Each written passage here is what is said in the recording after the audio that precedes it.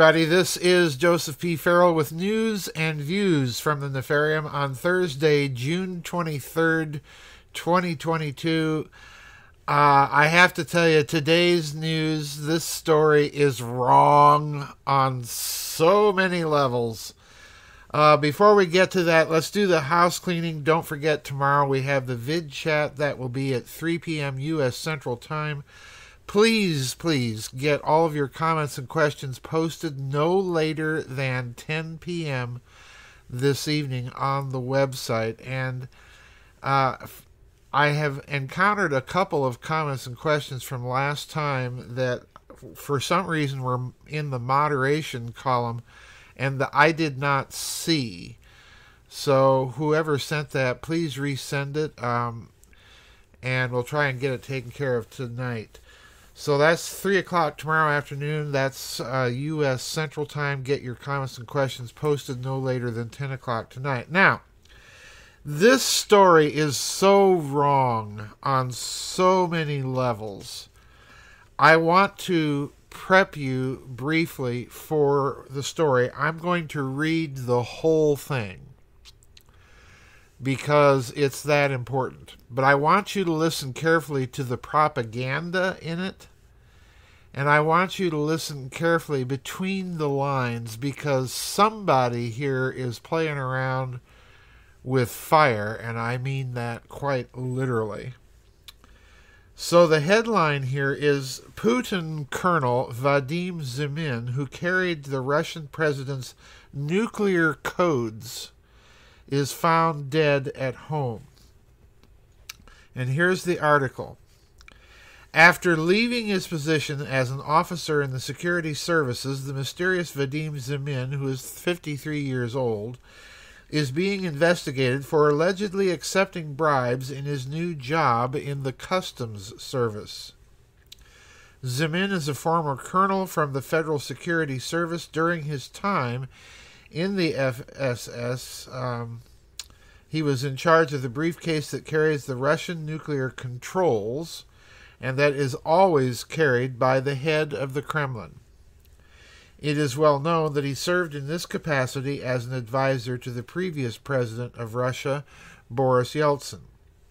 Zimin remained in the security agency when his predecessor, Vladimir Putin, was replaced, advancing through the ranks to become a colonel. However, the specifics of his work are not quite apparent, and there is just one image of Zimin. In the kitchen of his apartment in Krasnogorsk, which is located in the Moscow region, he was discovered dead from gunshot wounds. Zimin, who was discovered by his brother, who, according to reports, had been hiding in the bathroom during the shooting that took place on Monday. He was injured in the head and was laying in a pool of blood. A pistol marked IZH 79-9TM was lying nearby. At the time, his common-law wife, who worked as a medical professional, was away tending to wounded soldiers who had been affected by Putin's conflict in the Ukraine. According to Moskovsky Komsomolovets, the incident took place while Zimin was the subject of a criminal investigation for the alleged accepting of bribes after being promoted to a prominent job within the Customs Department. It is believed that the launch system for the Kremlin's strategic missiles is concealed within the mysterious briefcase. The bag, which has a unique key code and is generally monitored 24 hours a day, 7 days a week, and controls every aspect of Moscow's nuclear arsenal. It is said to be overseen by an armed security officer who travels with Putin wherever he goes and watches over him at all times. The Russian word for briefcase is chaget, and its development began in the early 1980s. In 2019, the case was shown to the rest of the world for the first time, and its contents were broadcast live on television. It's well knowledge, sorry about the diction here, folks, but I'm reading the article. It's well knowledge that Putin likes to poke fun at the West by insisting that the officer who carries the nuclear codes is visible beside him. This took place in April in Moscow when he was attending the burial of ultranationalist leader Vladimir Zhirinovsky. The unsettling appearance of a high-ranking military commander carrying a briefcase has prompted speculation that Vladimir Putin, who has been accused of engaging in aggressive behavior, may be preparing to use lethal nuclear weapons. According to the media in the area, despite the fact that the case is frequently shown as being held by an advisor who is there beside Putin, there are in fact not just one, but 3 in total. Every one of these can be reached by the 3 officials in the Russian Federation who hold the highest ranks. According to the investigators, the most peculiar feature of the case is the launch button, which contrary to popular belief, is white rather than the more traditional color of red. And unquote, that's the end of the article. Now, I don't need to tell you that there's a lot of propaganda going on in here, including Mr. Putin's conflict in the Ukraine. Well, unfortunately, folks, the West is as guilty in that affair as is Mr. Putin. And the idea that Russia is going to launch nuclear weapons, well, Russia has been warning us that's true, but usually in response to some sort of provocation. What gets me here is the implication of several possible stories here in the background, not the least of which is that the man who was one of the officers in charge of Russia's nuclear football for the president of the Russian Federation, Mr. Putin himself, subsequently supposedly obtained a high-ranking job in Russian customs and had been accepting bribes. Now, what that tells me is that there was smuggling going on either out of or into, and possibly both, into Russia, and that this man was aware of it. And whatever was being smuggled may have been extremely sensitive indeed, and I would go so far as to say possibly even something nuclear, a suitcase nuke, because our own media has been pumping up this narrative of Russian false flags involving nuclear, chemical, and biological weapons, and in reality we're the ones that have been caught with our pants down. So something involving smuggling, I'm not suggesting that it's confined to that nuclear possibility. It may be something else, but in any case, we're dealing with something that could be and apparently might be taken as a national security issue for Russia.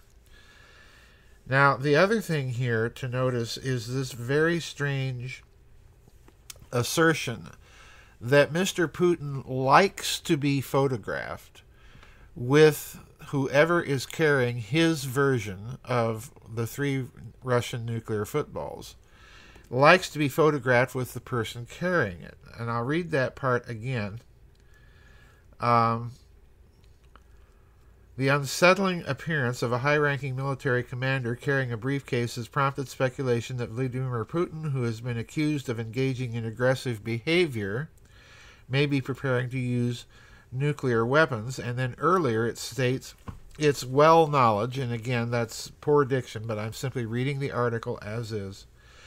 It's well known, is what I think they mean to say, that Putin likes to poke fun at the West by insisting that the officer who carries the nuclear codes is visible beside him. Now, there's a clear message there, because as you know, I have entertained this idea that the American nuclear football may not be under the control of Mr. Biden. Mr. Biden is a corrupt, venal, evil, and as far as I'm concerned, mentally ill man.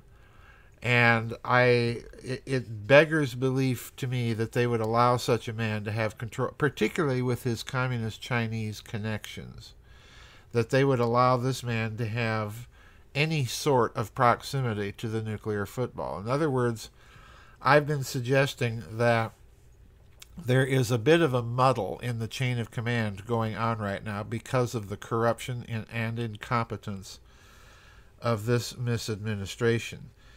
So the real message here is apparently we have control of our nuclear weapons. And if that's the case, then why assassinate a former carrier of one of these Russian nuclear footballs? Again, I'm arguing that this may be a very, very potent message, but the question is, who's the message from, to whom is it directed, and what exactly is the message? I do think that this story, particularly that one comment about Putin poking fun at the West, I don't think that's necessarily poking fun. I think it's really questioning who's in control of the really important stuff. And this may be one of the reasons why foreign powers are not supposedly taking the phone calls from President Brandonenko. Why would you want to talk to someone like that? So there's a very serious situation going on inside of Russia. The other possibility is maybe this is a signal that there is indeed a covert operation underway in that country to change the government, to send messages to the Russian government. Who knows? But there is so much wrong with this article. There's a lot of stuff that I just feel in my bones is swirling around in the background here that we're not being told. But it's enough to note that this Colonel Vadim Zimin is someone who was responsible for keeping the nuclear football for the president of the Russian Federation. And folks, that's a huge, huge nuclear football. Just no two ways about it. So that's it for our news and views for the day. This is a story to watch. And please, if any of you find out any more information, please email it to me. I'd be very grateful for that because I have a feeling we're looking at something very serious here. So that's it. Don't forget we have tomorrow the vid chat at 3 p.m. U.S. Central Time. Oh, there goes the K9 Home Security Alert Service. And don't forget, I will want the questions in by 10 o'clock U.S. Central Time tonight so that I can go through them and print them out. Anyway, that's it for our news and views of the day. We'll see you on the flip side, everybody. Bye-bye, and God bless.